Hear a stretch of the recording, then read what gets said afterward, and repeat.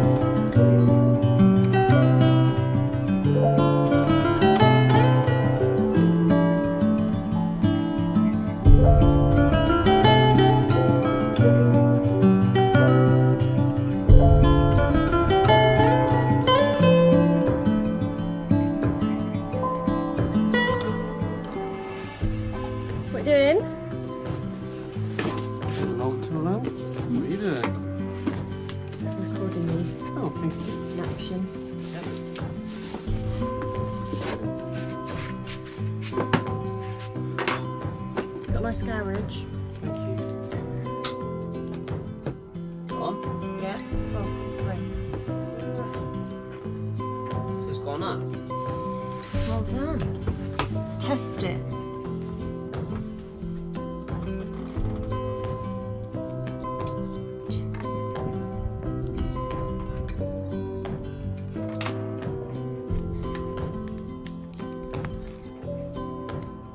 Oh!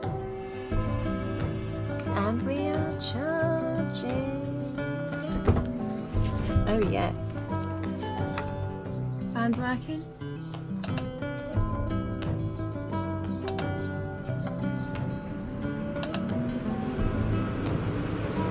Happy days.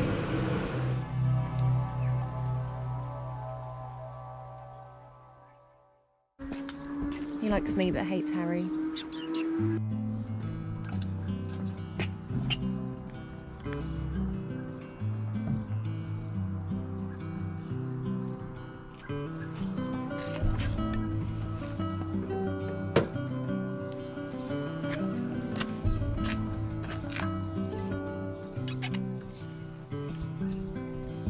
Simba. Hello. Right, so just a little update. We decided a bit last minute that we're going to have a 240 hookup point. Wasn't until I discovered that you can actually hook these up, install them underneath the bonnet, so we didn't want to have a horrible little flap sticking out on the side. So that's on there. We took it through the same route as the split charge, just through there into the front cab. So I brought it down through here, and then I routed it under the passenger seat, past all the ledge battery, around the back of the fridge, and we installed a consumer unit along with our 12-volt fuse box. In the consumer unit we have, it's just a garage consumer unit. It's got a 32 amp, which you're going to be running everything off. So when we hook up, we'll have our refrigerator, 12-volt refrigerator for when we're a bit off grid. And then we've got another 12-volt socket this side, just for when it's nice we can hopefully like cook outside, because we want to get a induction hob we have another 240 plug socket up there to put in our nice new kitchen area. We've also got a double USB socket here, and also a USB with a USB type C socket here, and it helps out because we can tell which voltage we've got on the battery. So yeah, got our fan, that all now works, that's all wired in, and we've got one more just at the front or at the back, just in FX, which again is just another USB with a USB type C as well. So yeah. So we're doing Harry's favourite job today. He's been looking forward to this day for a very long time. Bit of varnishing, bit of painting, with his Christmas socks on. Are you excited, Harry? Yeah, I can't wait.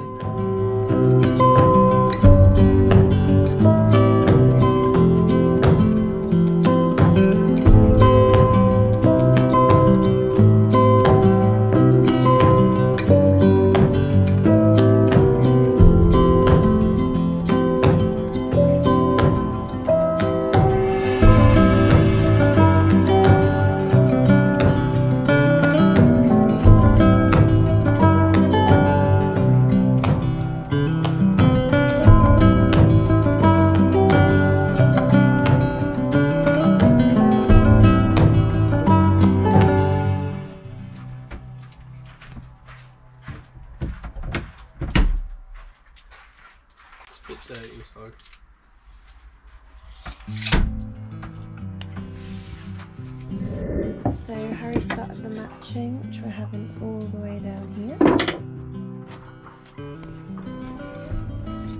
Yeah.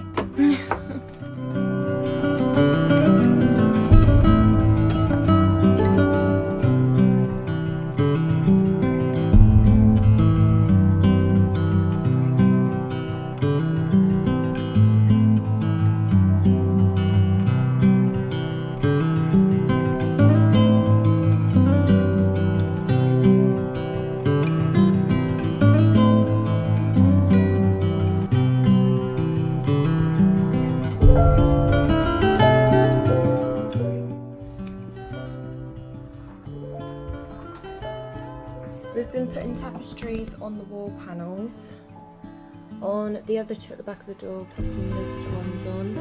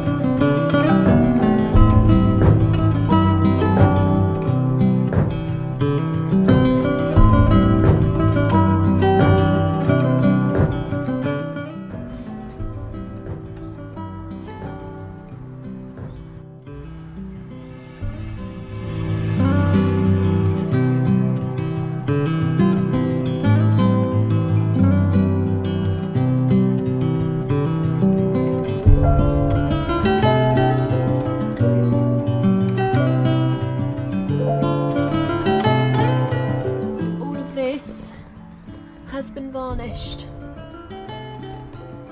So it's nearly been 3 months and I think we've done pretty well. We've done it most evenings and all weekends and we're basically finished. We're getting finished. So yeah.